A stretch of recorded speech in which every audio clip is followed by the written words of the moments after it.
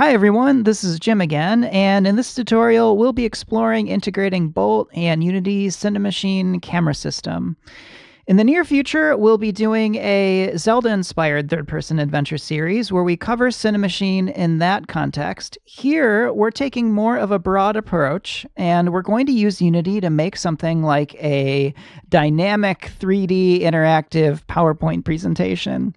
My hope is that it gives you ideas for how to use Unity as a tool in your day-to-day projects, whether you work in game development, film production, education, or are a student in school.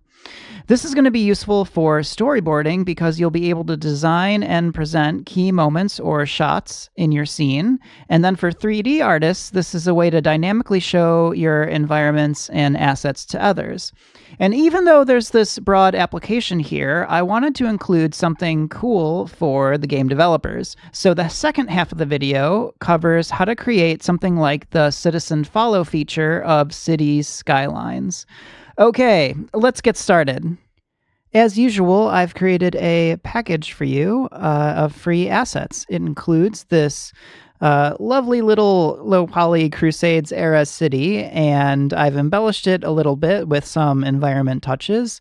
And I also have 100 nav mesh agents wandering around. Feel free to follow along in your own scene, but I wanted to let you know that there are a couple of neat macros in the package for random colors on the citizens of the city and for AI wandering of the nav mesh agents.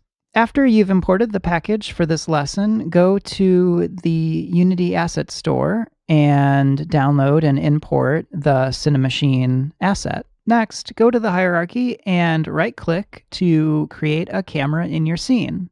It doesn't matter where the camera is for now. On the camera, go to the inspector and click Add Component and search for Cinemachine Brain. We'll make a bunch of what's called virtual cameras. And you can think of virtual cameras as camera operators out there on the movie set. The brain that we just made chooses which virtual camera to display, and it's also where we control blending between our cameras. And this is going to make a lot more sense once we add some virtual cameras to our scene. So let's do that next. Go to the hierarchy and create an empty game object and set it at the middle of the world coordinates. Call it camera control. What we're going to do is put all of our virtual cameras in here and then use Bolt to cycle through them. So go up to the Cinemachine menu and create a virtual camera. Nest that virtual camera inside the camera control empty parent object. And now, this is a really fun part. In the scene view, hold the right mouse button and use WASD to move around the scene view. And once you have a view that you like, with CM VCam1 selected, the virtual camera, go to Game Object, the drop-down menu at the top, and align with View. Now your game view should look like your scene view. And that virtual camera is set up. So what I'd like you to do is go through this process maybe 4 or 5 times. And that process again is make a virtual camera in the Cinemachine drop-down top menu. Child it, so put it inside camera control. Navigate the scene view holding the right mouse button while using WASD along with Q and E and the scroll zoom to find a shot in this city that you think is cool. Select the virtual camera and then go up to Game Object and do Align with View. So keep going until you have 4 or 5 interesting shots around the city. Now, with your cameras all set up, it's time to make some bolt graphs. So click on Camera Control, that parent object. And on camera control, click Add Component and add a flow machine. Click New Macro and call it Iterate Enable Children Cameras. I add underscore tutorial to my graphs so you don't get the ones that I'm giving you confused with the ones that you have. So you can just name yours normal. Iterate enable children cameras. Okay, so here's the game plan. We're going to get all the camera children into a list. When we press right, the right arrow key, we're going to advance to the next camera on our list while deactivating all the other cameras. And then once we reach the end, the last child within that camera control parent, we're going to go back to the beginning. So it's like slides in a PowerPoint presentation. All right, so first things first, drag up to get a little bit more space for the flow graph until the variables and the graph inspector windows show up, those little panels on the side. And then go into variables, into the scene tab, and let's create a couple scene variables. The first variable we can call active camera, and this is going to be an integer. Active camera, this number is going to represent whatever camera we have in this list that is on, that's active. The variable is kind of like the ticket in a coat check. So as you know, you drop off your coat at a party, they give you a ticket, and then you come back later with that ticket to get the coat that's yours. I might be using that metaphor a little bit, and I think it helps to explain what's going on with these lists and what this active camera variable represents. So next, let's make a scene variable for our list. So I guess this is like our coat rack that the coats are on. So call this variable camera list, and it will be a list of game objects. On start, create a get components in children unit. And we want the one that says include inactive. The type we want is Cinemachine virtual camera, and enable include inactive. So go through and make all your cameras, the virtual cameras here, the child cameras, disabled or inactive. Next, hold Alt and left-click drag the camera list out to store our list as a variable. Connect up the flow so the set variable happens, and connect up the list. Hold Control and left-click drag to group this up, and let's call this group Gather Cameras Store to List. Right-click and type Get List Item, and put 0 for the index number, and connect it to the set variable. We want to get the first item, 0, from the list, and we want to make that item active. So right-click and search for GameObject Set Active. Hook that up and enable the value so that on start, we're setting active the first item on our list. Finally, hold Alt and left-click drag out the active camera integer. We want to set this integer to 0 at the start. That way our list and this variable are starting on the same 0 number. It's like we're calibrating them both at 0 at the start. Hold Control and left-click drag to group this up. Call it Activate First Child Set Active Camera Number. Next, just as you use arrows to advance slides in PowerPoint, we want to switch between our cameras. So right-click and create an on-keyboard input unit. And for key, look for the right arrow. We can leave the action as down.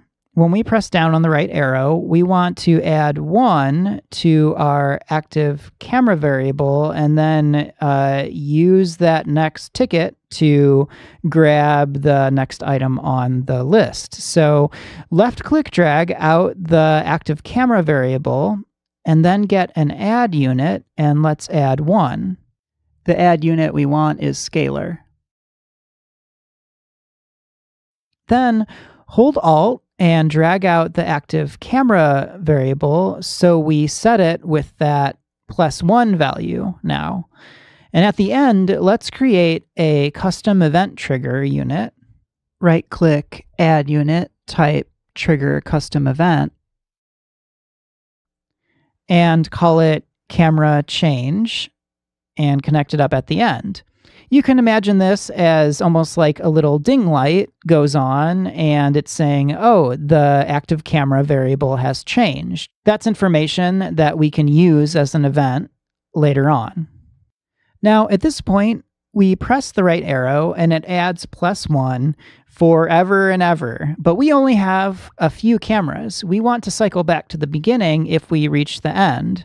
So between on keyboard input and set variable, add a branch unit.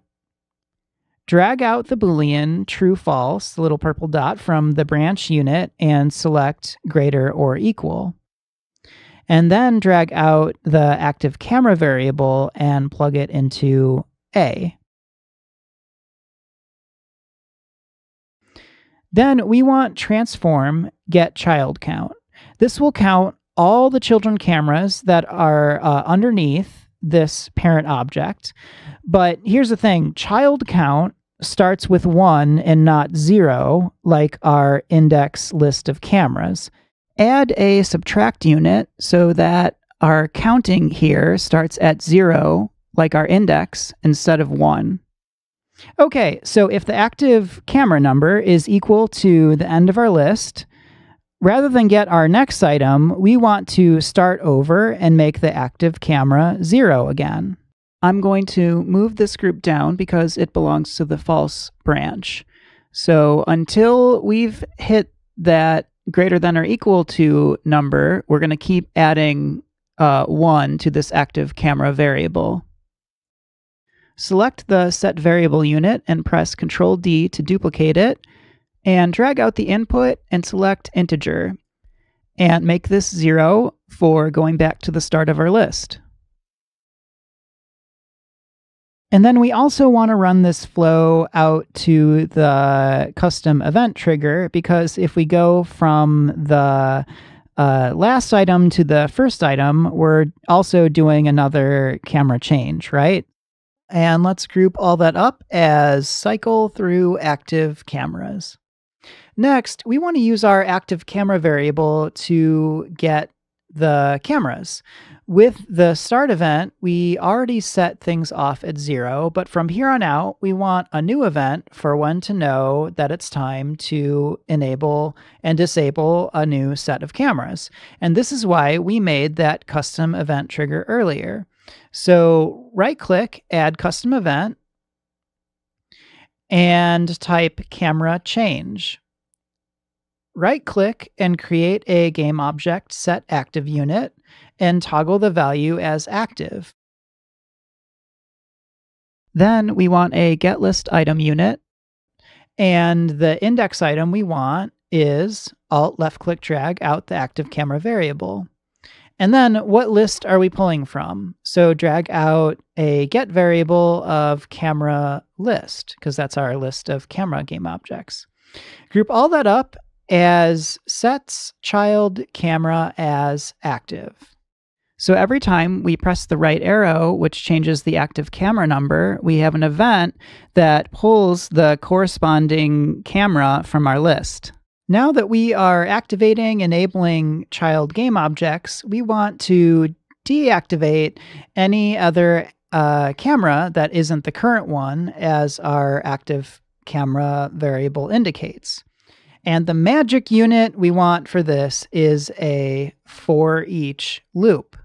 Once our new camera is activated, run the flow into the for each loop and also connect up the camera list to the input. For each item in our list, we want to check if it is the active camera. And if it isn't the active camera, let's make it inactive. So run the flow out from body into a branch. This whole group is about disabling. If this branch is true, the camera should be disabled. Drag out item and type get game object, and we want component get game object. Each item in this group we want to get and then deactivate. Drag out game object and type game object set active. And what we want to do is set this as inactive. From the branch, connect up the true flow to the deactivate unit because we're deactivating all of our cameras except for one. Drag out the Boolean for the branch and select not equal. For each item, plug item into A, drag out B and type getListItem, and get the active camera variable for the index, and connect the list input to the camera list. So what you can see is that we're deactivating each object on our list unless it is the active camera. Control left click drag to group this up and call it Disable Non-Active Cameras. Excellent. So now play your game and test the script to see if you can cycle between cameras and whether when you reach the end it goes back to the beginning. I had a lot of fun with this. From just framing random shots, I started imagining a story connecting all these different places that I just randomly picked. And you can see in the hierarchy that we've gone from the end to the beginning. Okay, so this is something you can certainly do with regular non-Cinemachine cameras. So now we're going to get into a little Cinemachine magic. So go to the Cinemachine brain, and then you'll see that there's something called Custom Blends. And click Create Asset. I'm going to call mine something like Medieval City Blend Settings, something like that.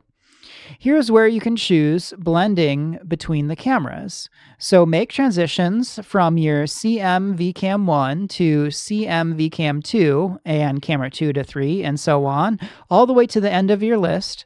And then for the last one, you want to make a transition to the first one.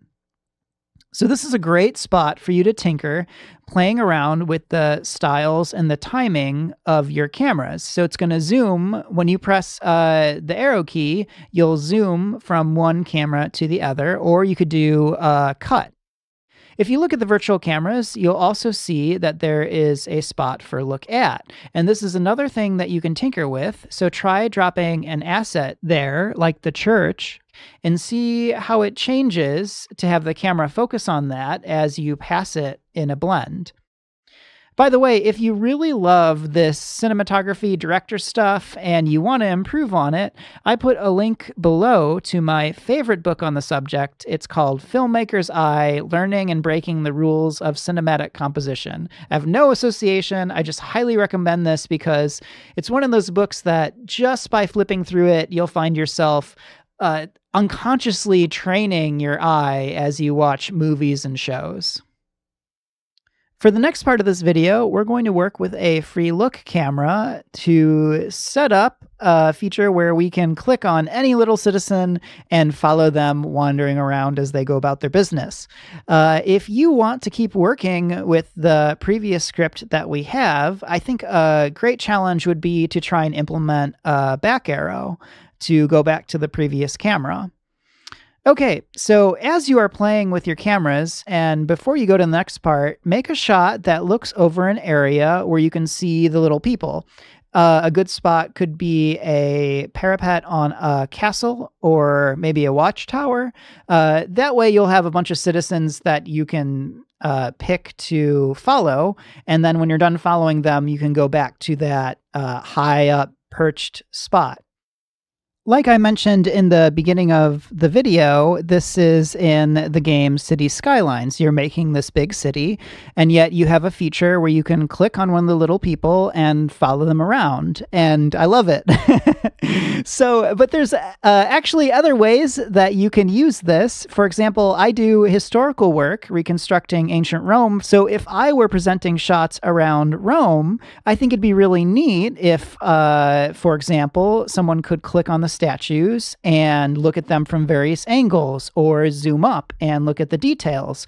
To implement this, when we click on the mouse, we're going to shoot out a ray to the scene, and if the ray hits something that's tagged that we want to follow, we're going to switch to this free look camera. And once we click to something else, we'll deactivate the free look camera and go back to that watchtower camera. If you watched the previous MOBA video, what we're about to do is going to look familiar. Let's start with an event. So right-click and type on button input. And the button we want is fire 1. That's the mouse click. Run this into a physics raycast unit, and the physics raycast unit that we want has a ray, a max distance, and hit info. Okay, so for our ray, we need a camera screen point to ray unit, and this creates a ray from our camera to the world. And how do we get our camera? Because the screen point to ray unit is looking for a camera. Well, there's this great unit called camera get main, and if you click on it, look in the graph inspector, and it says the first enabled camera tagged main camera. So go to that brain camera that we made and tag that as main camera. This camera screen point to ray unit is also asking for a position. So the position that we want, right click and type get mouse position. This is a handy unit because it tracks the pixel coordinates of our mouse. And then connect this all to the ray of the physics raycast. And then for max distance, put a large number, at least as large as 100 meters, because we're in this city scene with longer, farther distances. The best way to understand what this is doing here is to see it in action. So if you check out the MOBA movement video at about the 5:25 mark, you'll see how to debug this ray here and see it as a line in your scene.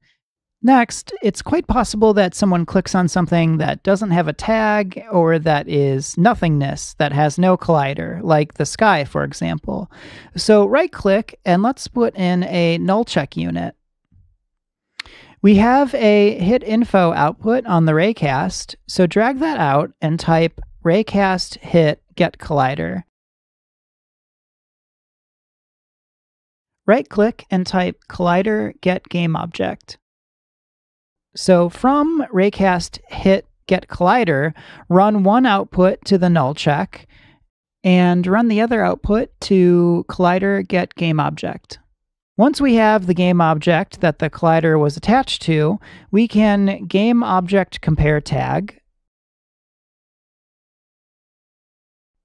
And that tag we are looking for here is capital C citizen. That's what the little colorful people wandering around are tagged as, if you take a look at them.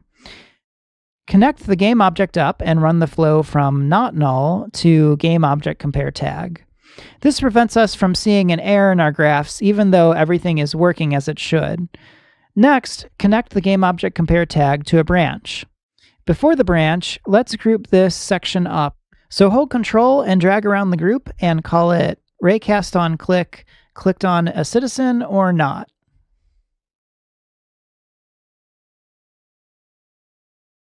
For our branch, we have two options, true and false. So let's make our groups first this time, because I think it's going to help us think through what we're doing. Control left-click drag and call the first group activate free look camera for citizen follow. And let's make that a color, let's make it blue.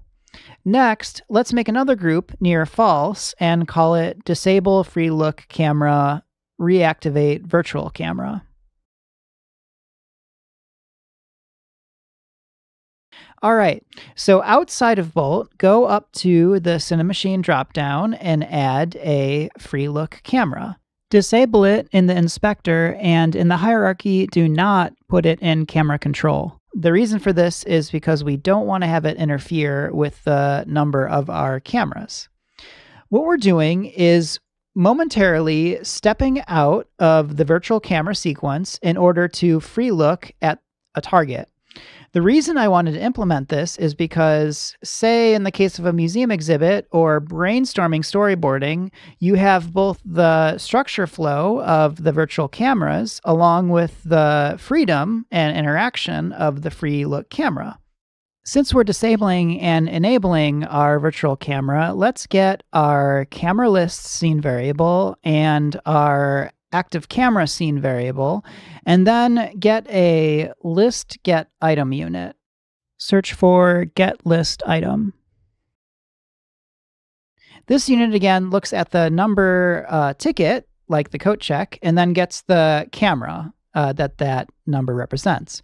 We want to run this into a game object set active unit and then have the value toggled off, which means we're deactivating the active camera. At the same time, when we click on a citizen, we want to activate the free look camera. So let's go over to the scene variable tab and make a variable for free look cam.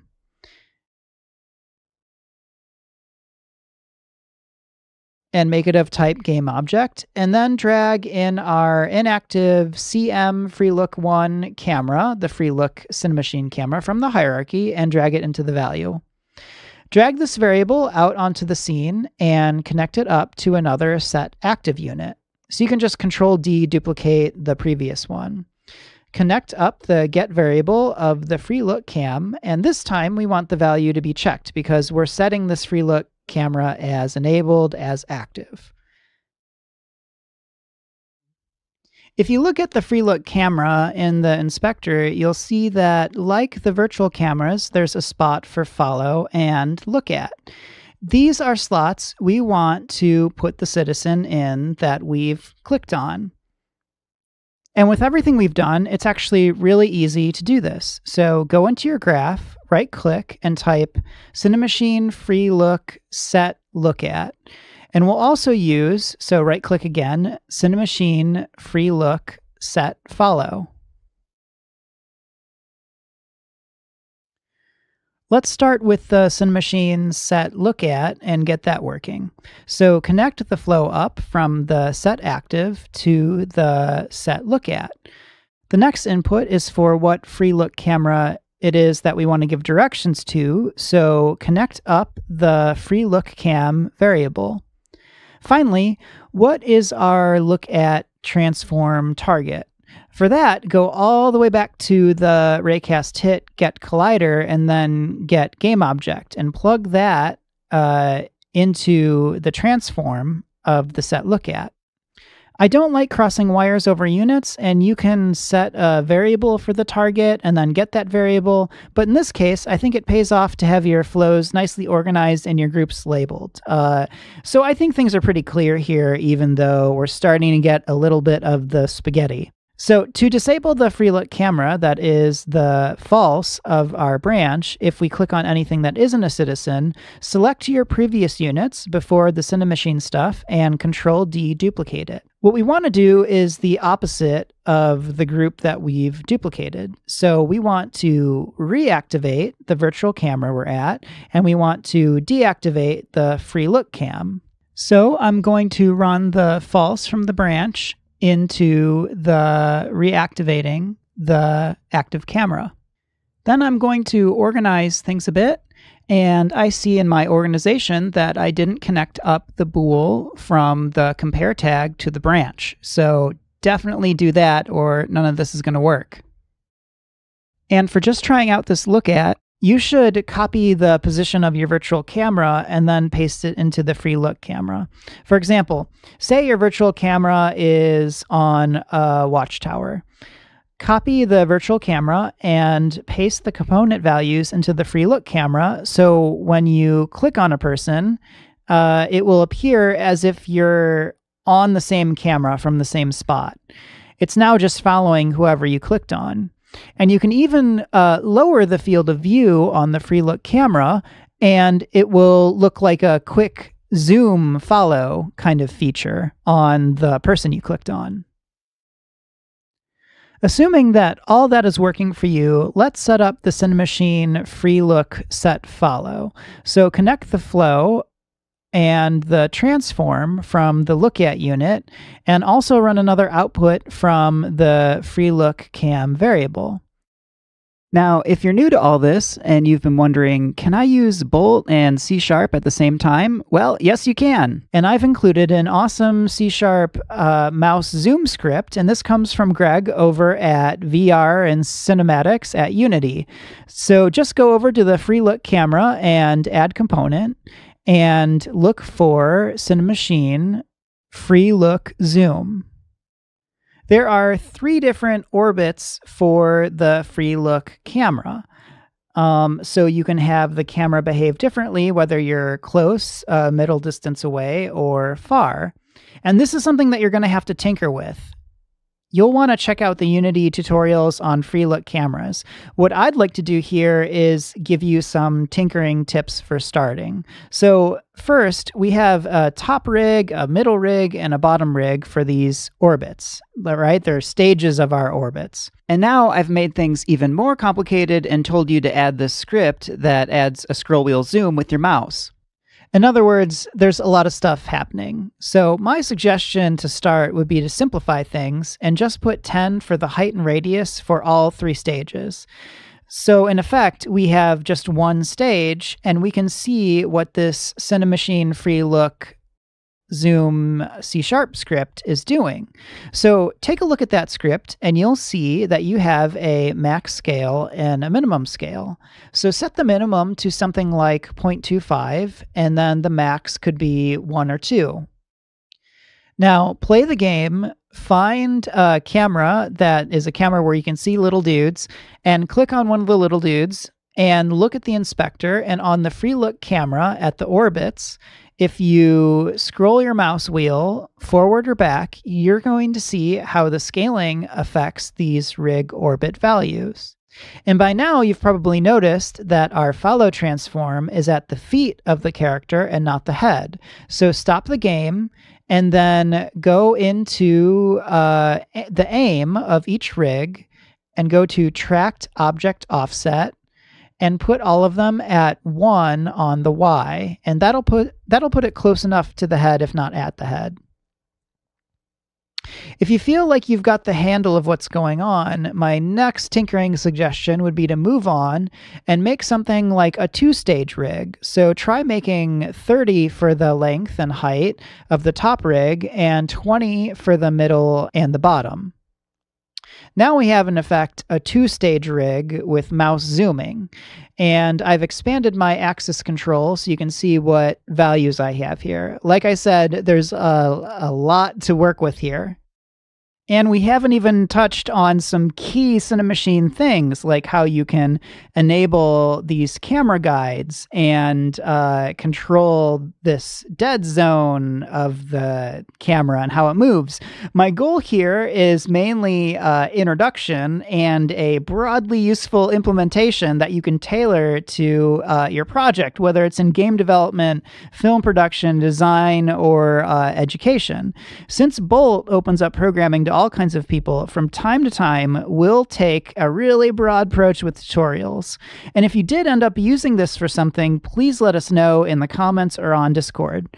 By the way, if you did want to implement some text that shows up with something different in each camera, I have a incomplete macro of me messing around with that. It's not finished. You'll have to work with it, but at least it gets you started.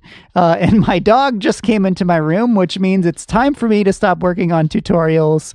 I should say that all that text stuff is attached to the deactivated canvas object. So just take a look at that. I hope it helps you get started. And finally, it's hard to talk about cameras in Unity without talking about the awesome post-processing stack that you can import from the asset store. To add it, click Add Component on your brain camera and search for post-processing behavior. Since it's on the Cinemachine brain, it applies to all Cinemachine cameras. And I've started a black and white and color profile for you to play around with. Thanks again for watching, and best of luck with all your bolting.